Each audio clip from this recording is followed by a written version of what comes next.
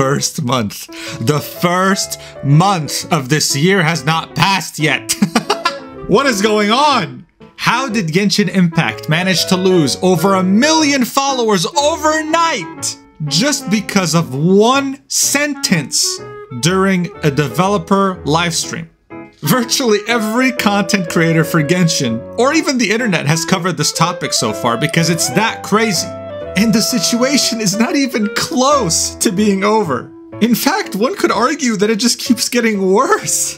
Many have called it a spiritual successor to the first anniversary disaster of Genshin Impact, or even a distant cousin of the Honkai Impact 3rd Bunny Girl incident without any knives. I hope. I sure do hope so. So what the hell is going on and why is it so significant? Well, just like any Genshin Impact controversy, it's not so simple. Let's check out why.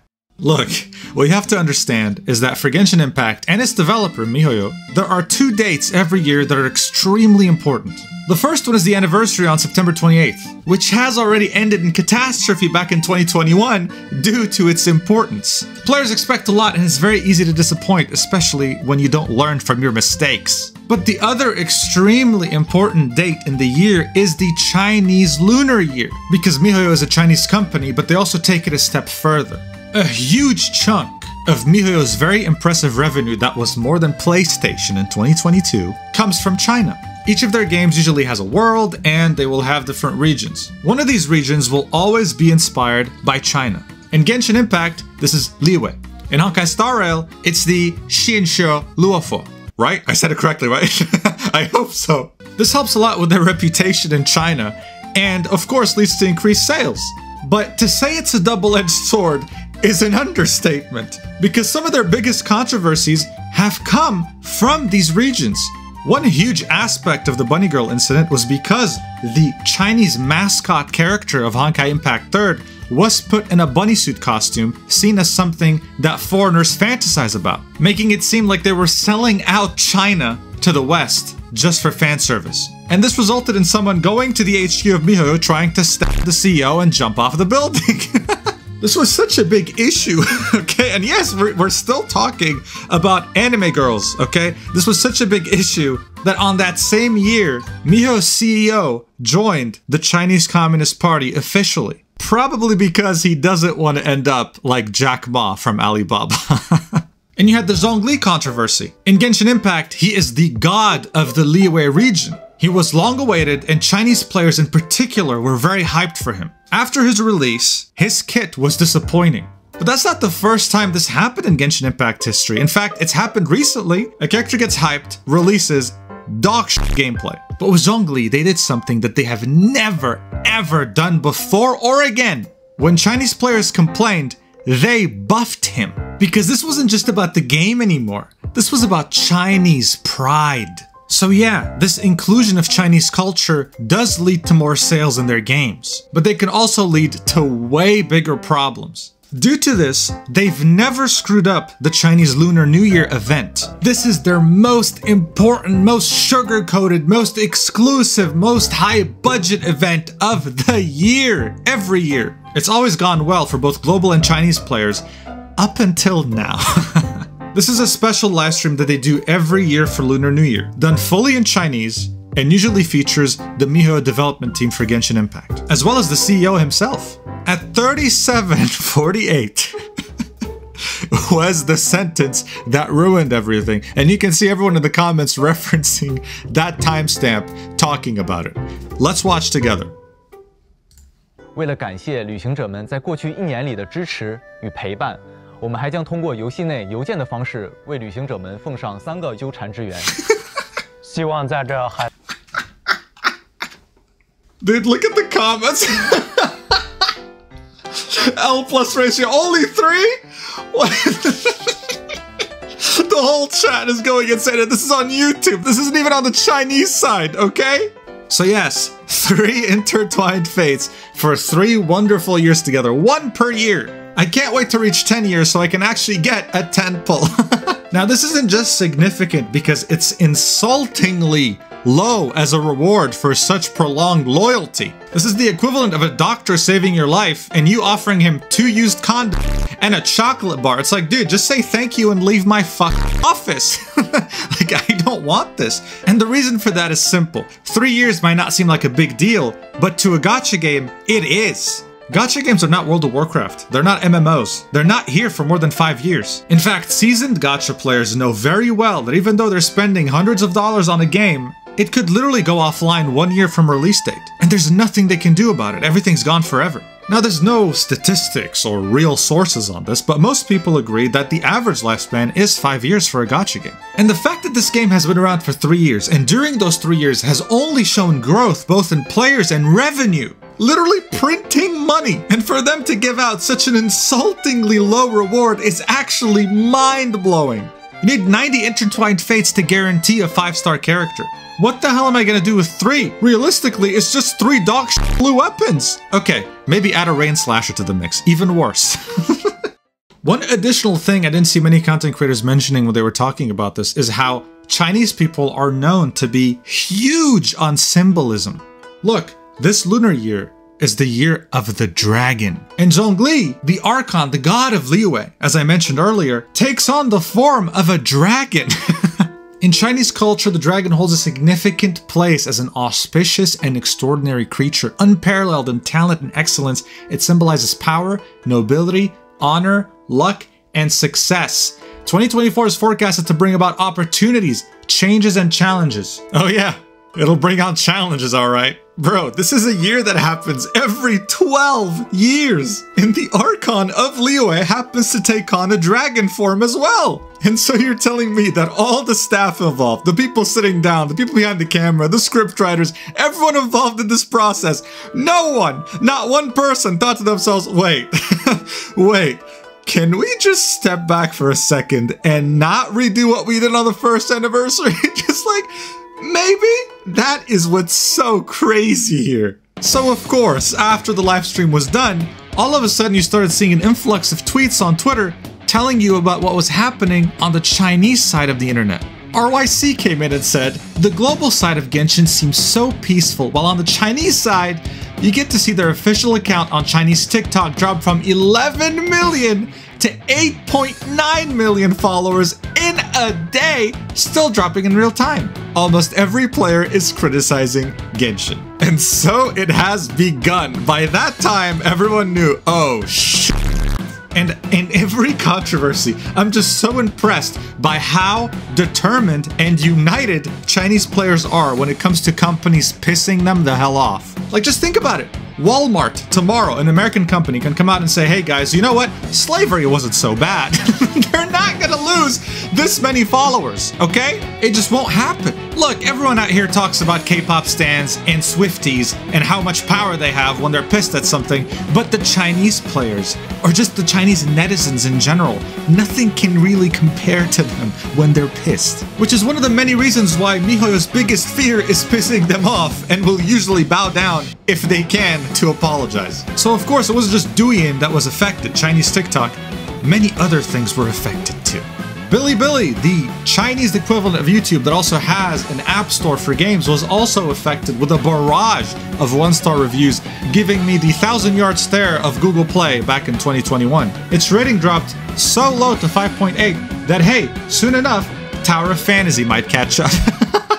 As you can see, there's a lot of 1-star reviews, 2, 3, 1, all kind of talking. Look here, I'm a foreigner and I just read the news. If I'm not misunderstand, Hoyoverse really planned on giving only 3 pulls for an anniversary of the year as a thank you. It's very shady and even worse than its first anniversary disaster. And then they go on to kind of detail all their problems with the game. Let's translate this reply. I wonder what it is. Even though I have a score of 40 in English, I can understand your poor English. I'm speechless. So overall, they were pissed. But you know, reviews are annoying. However, for Chinese players, they're not impactful enough to incite change for a corporation. So they took it a step further. They started to threaten their business relationships and partnerships with other companies by going to their pages, commenting about how they're going to boycott the company if they don't stop collaborating with Genshin, and unfollowing them. These are companies as big as KFC, Pizza Hut, Haiti, which is a mega huge boba tea brand in China. MiHoYo was even accused of buying zombie accounts on Bilibili to inflate its review, with accounts such as these giving positive ratings to the game. There's examples here too of these weird accounts. Of course, it's not confirmed, but it's never going to be confirmed unless someone leaks it and loses their job, so let's not expect that. As I mentioned before, this was the final nail in the coffin. But the coffin was being hammered for a long time before this, I assure you, okay? Like, this is something that's been going on for a while. I mean, just recently, okay? Like this month, mid-January, Genshin Impact announced that if you buy a PS5, okay, the console that comes with Genshin Impact, you get a feature that many people have been asking for like forever. The skin selector, where you can claim any of the 4-star skins for free. You can pick any skin on this list. And this is pretty much a list of every skin that's been available from the game release up until now, except for Deluxe skin, but why the hell would you want him? I hate him. And what's even worse, this is Chinese exclusive, okay? So even if you wanted to go out of your way to buy a PS5 for this, guess what? China only. And it's not like the Chinese players are happy about this either. This is a feature that they want as well, but a lot of people already have a PS5 or can't even afford one. I mean, dude, this is 3,600 yuan. The entire world is going through a recession, and the household income in China doesn't make them the richest people in the world. So this is as tone deaf as what they said in the live stream. There's also the issue of Star Rail. I wouldn't even call it an issue. It's an issue for Genshin, but great for MiHoYo. Their most recent title has not even been out for a year, and they've already given out probably more rewards than Genshin has in the last 3 years. Their 2.0 live stream was just today as I'm recording this video, and it was insane. I mean, seriously, it's insane.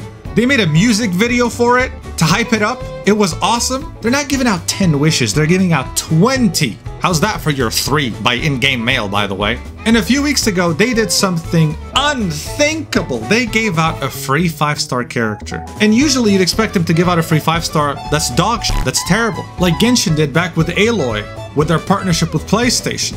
This is a character no one uses, okay? She doesn't even have constellations. This is an incomplete character. But no, we were in a completely different situation because this one had drip marketing. This one had promotional art. This one had so much hype built around him and had so much effort put into him as a character and ended up being very viable for the meta that it was actually a crazy good gift. And on top of this, what's most important to me is that they keep adding quality of life changes, things that Genshin players have wanted since release, and they show no sign of stopping. Now I'm truly wondering what they're gonna give for their 1-year anniversary because I highly doubt it'll be a disappointment.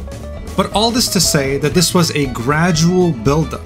That tone-deaf sentence during the livestream was the catalyst that triggered that buildup. But this dissatisfaction has been present for a while, especially when people realized that if Star Rail can do it, why can't Genshin? What's the excuse here? We simply just can't find one anymore, except Copium. You decided to make a region based off of China, and your biggest event in the game that takes place every year has customs that are directly inspired by IRL China customs and traditions. And hey, no one forced you to screw up, you did it yourself! But because they screwed up on such an integral point of the year in such an important event, this all of a sudden went from a game problem to a national pride problem, giving me strong Vietnam flashbacks to the Bunny Girl incident. It's been 2 full years since the first anniversary catastrophe. And you've had such a long time to learn from your mistakes, but you haven't. What else is there to say? Apparently nothing, because it's been more than a week since this has happened by the time this video goes up, and MiHoYo has said nothing about this. Complete radio silence. Now, of course, if you're a dog gaming tabloid journalist aiming to get cheap clicks, you'll make up the fact that they apologized.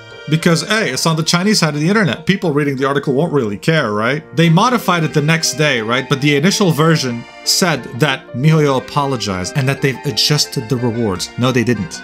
They didn't say anything. Another website, Gizmo China, said the same thing, no doubt inspired by the amazing journalistic integrity of Sportskeeda, saying Hoyoverse issued an apology and promised to reassess and adjust the rewards. No. Buddy, you realize how much research I put into this? I went to Google and typed Genshin Impact apology in Mandarin, and I couldn't find anything. And if you don't believe me, there's a Chinese player who can confirm it too. On Tectone's subreddit, who's probably watching this video right now because he has been farming hundreds of thousands of views on this controversy, a Chinese player came here and confirmed there is nothing on their Douyin which is TikTok, but in China, Bilibili, or Weibo. And it seems like the source for this came from Sportskeeda, with multiple content creators quoting it from there, even though they didn't provide any sources. Typical gaming tabloid journalism. Sportskeeda, Dixerto, all these dog shit websites, that's what they do. But they didn't apologize.